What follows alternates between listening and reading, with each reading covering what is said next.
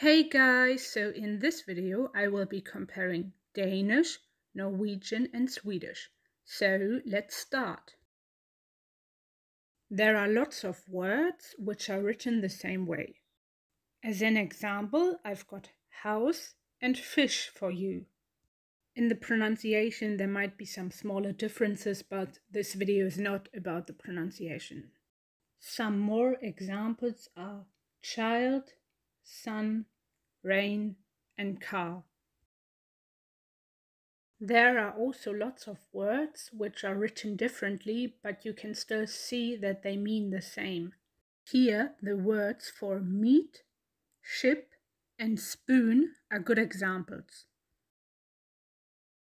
Some more words: egg, milk and beard. Another possibility is that the Danish and Norwegian word are very similar, but the Swedish one is totally different. Good examples are window, ice cream and cloud.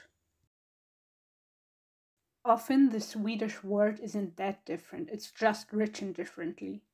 Examples are bottle, school and bird.